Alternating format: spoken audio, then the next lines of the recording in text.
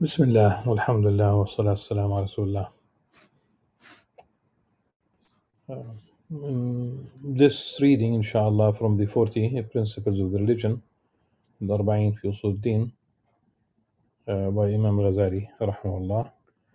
And this reading we will cover, inshallah, the sixth and the seventh principle, or rather principles. And the reason why I will attempt to cover both, inshallah, because there is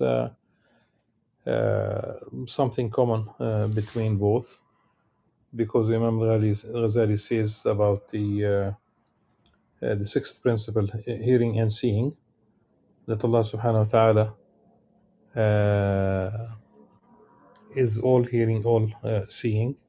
And of course, since we talk about nothing is like unto Allah subhanahu wa ta'ala, Imam Al-Ghazali gives some details, though it is of course understood that Allah subhanahu wa ta'ala sees without organs. We'll mention exactly what Imam Ghazali says, and the same thing about the speech of Allah subhanahu wa ta'ala, that again is without organs. And by organs, for seeing, we have the all the parts of the eye and the parts of the eye, in terms of hearing, the ear and the parts of the ear, all the way, all three parts of the major parts of the ear, both ears, and then both eyes. And once it comes to speech, the same applies to the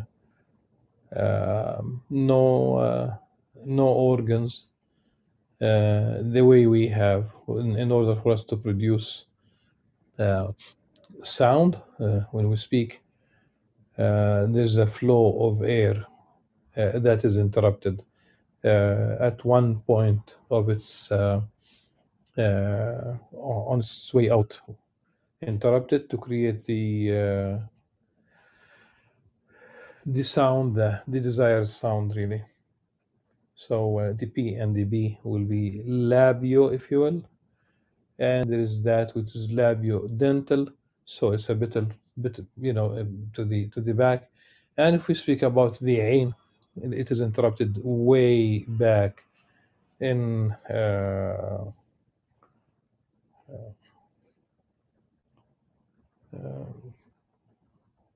beyond the tongue. Okay. So at least I hope that it is clear why I'm going to speak about both principles, hearing and seeing, in when we talk about the sixth principle, في السمع والبصر, and the seventh one is في الكلام. In both cases we speak about Allah subhanahu wa ta'ala, and it's just a reminder, nothing is like unto him, ليس كمثله شيء. Imam Ghazali says, rahimahullah, وأنه تعالى سميع بصير يسمع ويرى. Allah subhanahu wa ta'ala is hearing and seeing. He hears and sees. No sound, no matter how low, escapes his hearing. لا يعزب عن سمعه مسموع وإن خفي. And nothing seen is hidden from his vision. ولا يغيب عن رؤيته مرئي وإن دق. No matter how, subhanallah, for us, there is a certain range for us. It is either, if it's too small, we cannot see it. We need a microscope, and sometimes we need electronic microscopes, so that it will enlarge pictures enough for us to see. Well, Allah subhanahu wa ta'ala sees all this. It's beyond our imagination. And the same thing about, it's about hearing, about seeing, about, yes. So no sound, no matter how low, escapes his hearing, and nothing seen is hidden from his vision, no matter how minute. Neither does distance block his hearing or darkness obscure his vision. We are practically, we would be impaired by distance, we would be impaired uh, by the micro world. If you, we cannot access the micro world. Same, our hearing is also limited. If it's too high, we cannot hear it. If it's too low, we cannot hear it.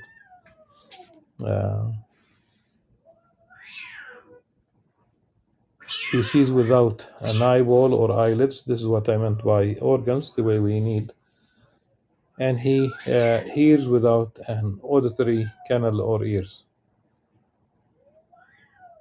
يرى من غير حدقة وجفان ويسمع من غير أصمخة وآذان. He knows in the same way he knows without a heart.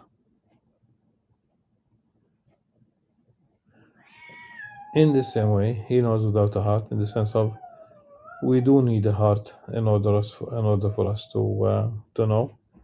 He grasps without a limb. Grasp without a limb. It's not grasping really.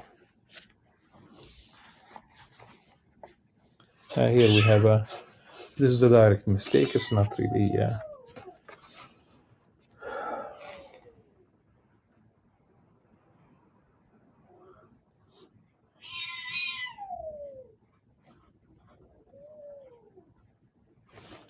It's not about grasping. يبطش. It is without an limb, but يبطش. Yabtish is basically he inflicts severe punishment or causes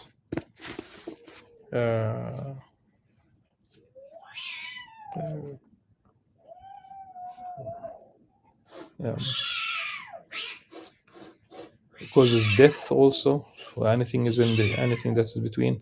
Without a limb, we cannot really, for us as human beings, if we intend to do something like that, then we do need a limb. Sayyidina Musa alayhi salam, when he unintentionally, he intentionally, work as I understand it as like he used his elbow really, but at any rate, it's hitting the Egyptian and rendering support to the member of his own community.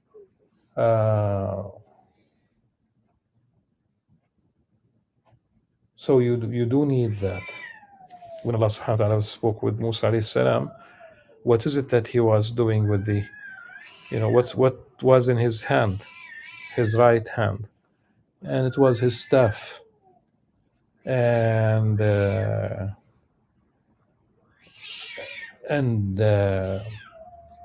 well, scholars, the reason why Allah subhanahu wa ta'ala asked about his staff, first of all, it was comforting. They said inas, though that's not the what I'm aiming at. But every function that Sayyidina Musa alayhi salam mentioned in that context, he would use basically his hand basically أتوكأ عليها, so I lean on it. That's basically using his limb. وأخش بها على غنمي, basically I hit the leaves, I hit the tree so that the leaves would fall and practically my sheep would eat.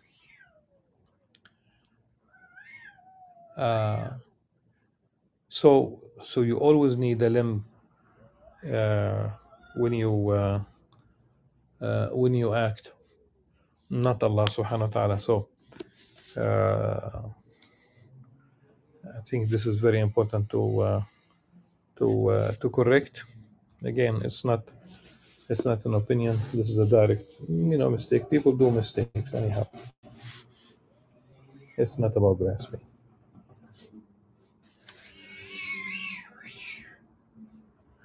And he creates without a tool. ويخلق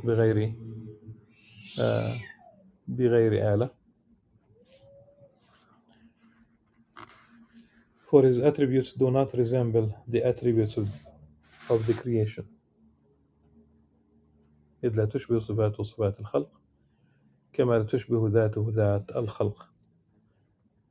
Just as his essence does not resemble the essence of the creation.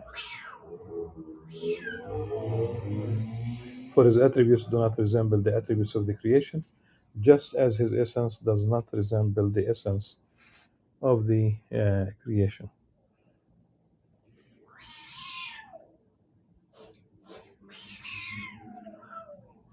في الكلام, speech,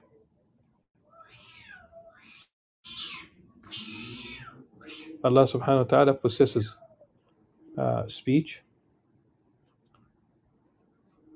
وأنه تعالى متكلم. He commands, forbids, promises, and threatens with timeless eternal speech that subsists in his essence. وأنه تعالى متكلم آمر ناه واعد متواعد بكلام أزلي قديم قائم بذاته.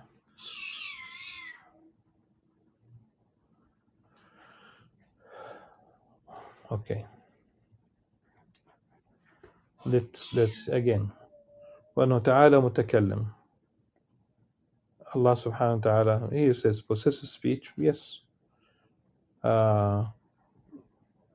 In as much as Allah is hearing and seeing, one might say that Allah is speaking.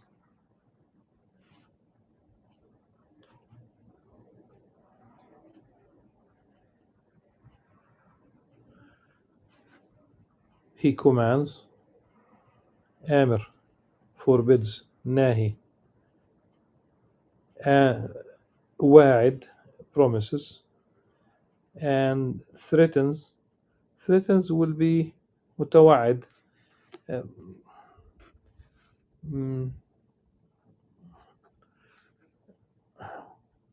warns, but threatens with timeless eternal speech that subsists in his essence. بكلام أزلي قديم. It does not resemble the speech of the creation. لا يشبه كلام الخلق. That is not with a voice that occurs with the passage of air and the contact of organs. Because for us human beings, our understanding is when we speak amongst us about speech, the production of speech involves the passage of air through the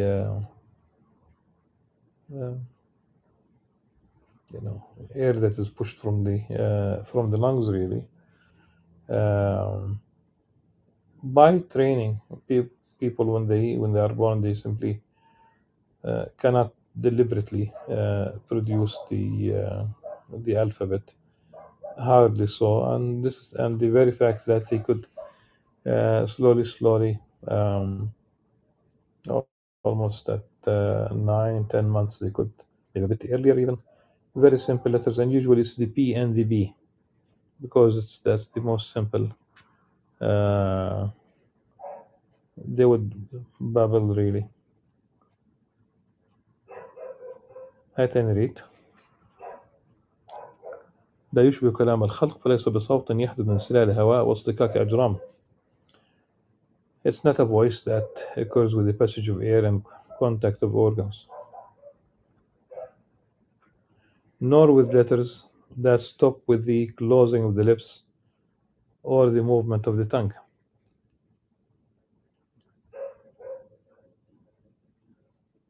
ولا بحرف ينقطع بإطباق شفة أو تحريك لسان. Of course, here, of course, with letters,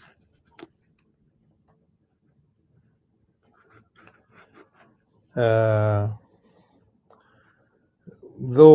in Arabic it does say also ولا بحرف, nor with a letter that stops with the closing of the lips or the movement of the tongue. And probably we speak about a phoneme, probably the sound, the letter, the sound. The Quran, the Torah, the Gospel, and the Psalms are his books revealed to his messengers.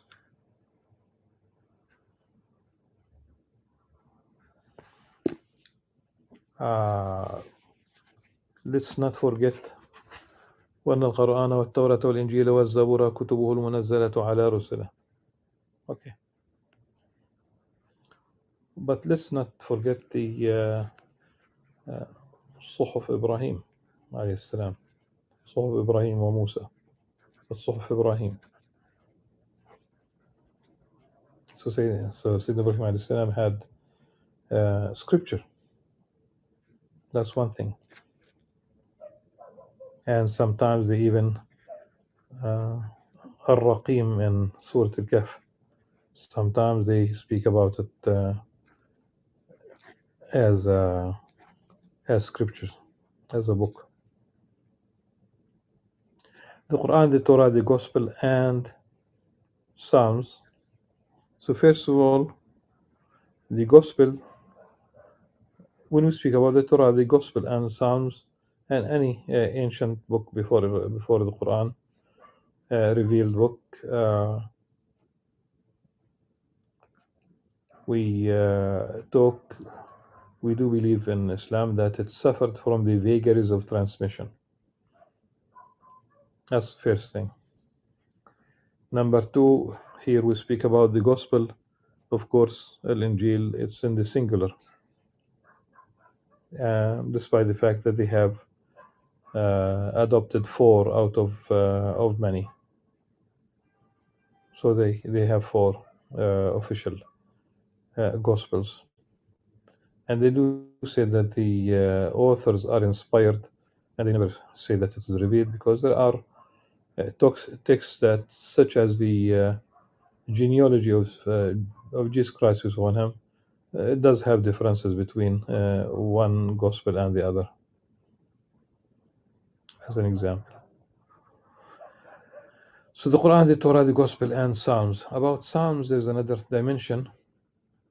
It's predominantly, first of all, there are texts that are extremely problematic. Okay, it cannot be basically from Allah subhanahu wa ta'ala. Like the command to smash the babies of the enemies against the rocks. It cannot be basically revelation coming from Allah subhanahu wa ta'ala. Number two is that Psalms is in general what basically the people of the book have today. They are more of prayers attributed to Sayyidina David alayhi salam, Prophet David, King David, they say. So these are supplications, and now I'm going to use certain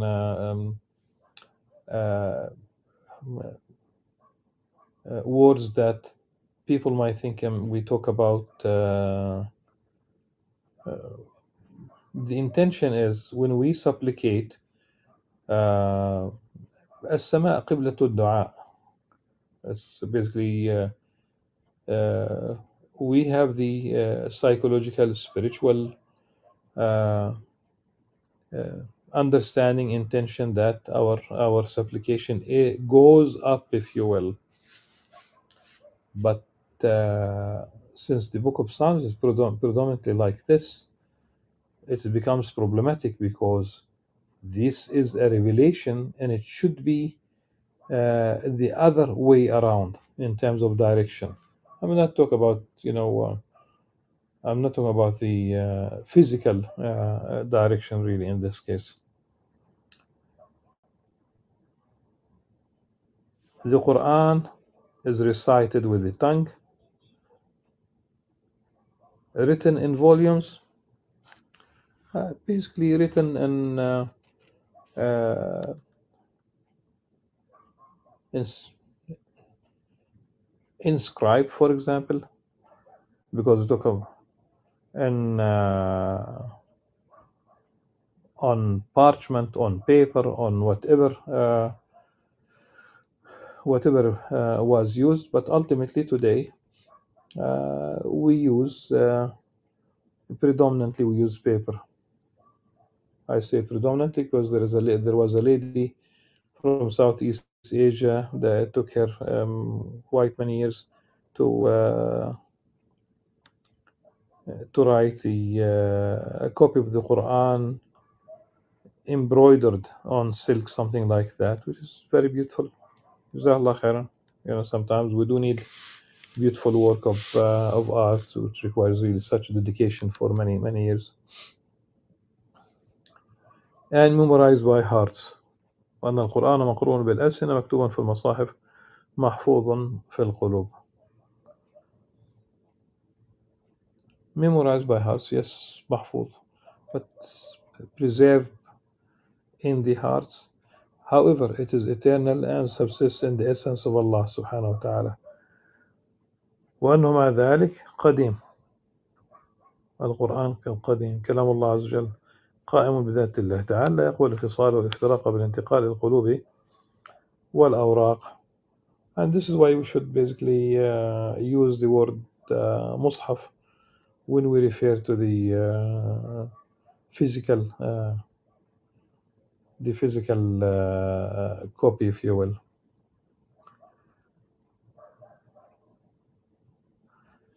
So, however, it is eternal and subsists in the essence of Allah subhanahu wa ta'ala. It is not subject to joining or separation by transmission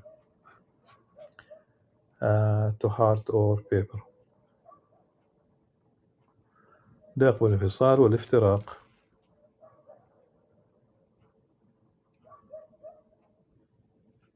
بالانتقال القلوب والأوراق. It is subject to joining. It is not subject to joining or separation by transmission to hearts or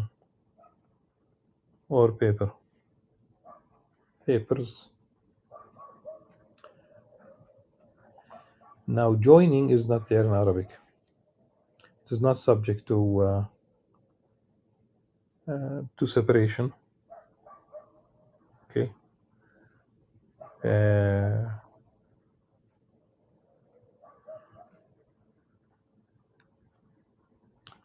Disjoined, but it's not joining. It's the opposite, really. It's only basically it's redundant, but in Arabic, really. ده يقبل الانفصال والافتراق. Moses عليه السلام heard Allah's speech without a voice or letters, just as the virtuous will see the essence of Allah subhanahu wa ta'ala without substance, shape, color, or quality, meaning on the day of judgment and beyond, inshallah.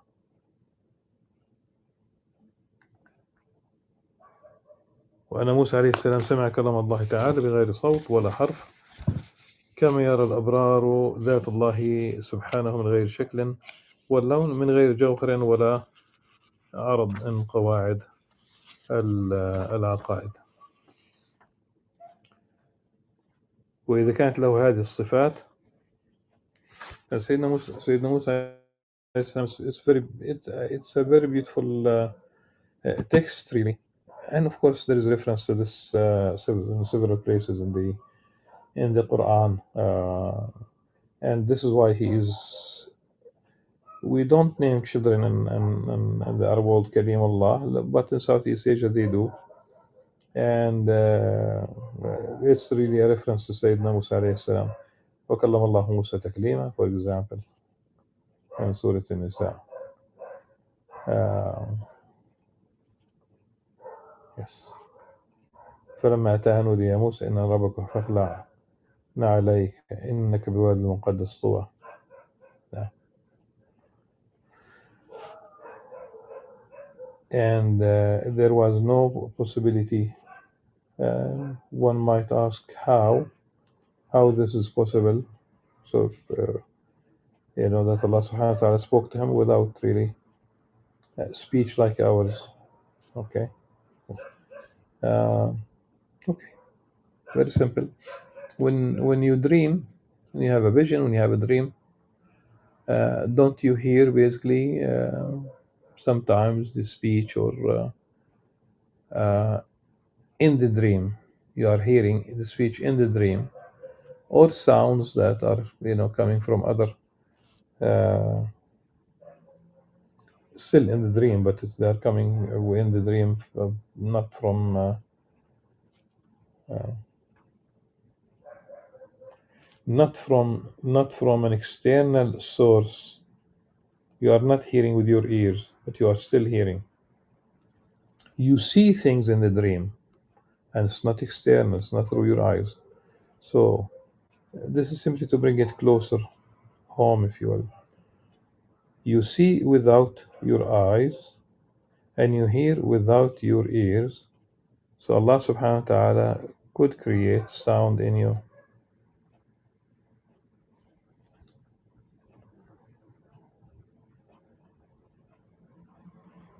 Okay.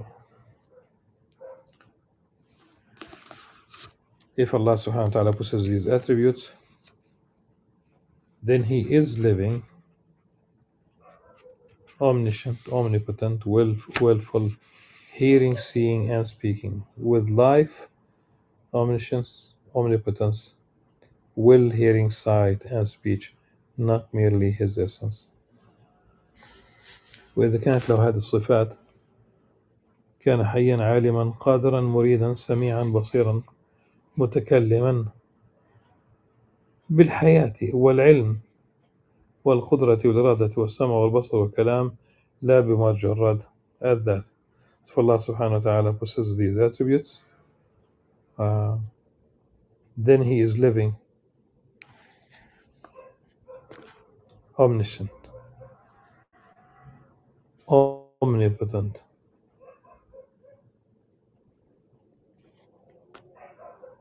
willful, hearing, seeing, and speaking. Okay. Not merely His essence. Not merely His essence.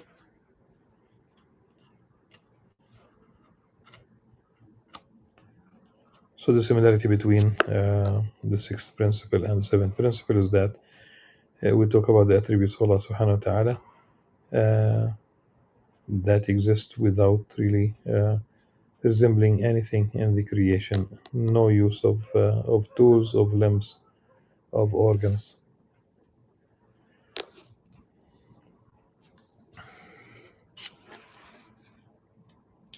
And tomorrow, inshallah, we will deal with the divine actions of Allah subhanahu wa ta'ala. I think enough for today. بإذن الله عز وجل.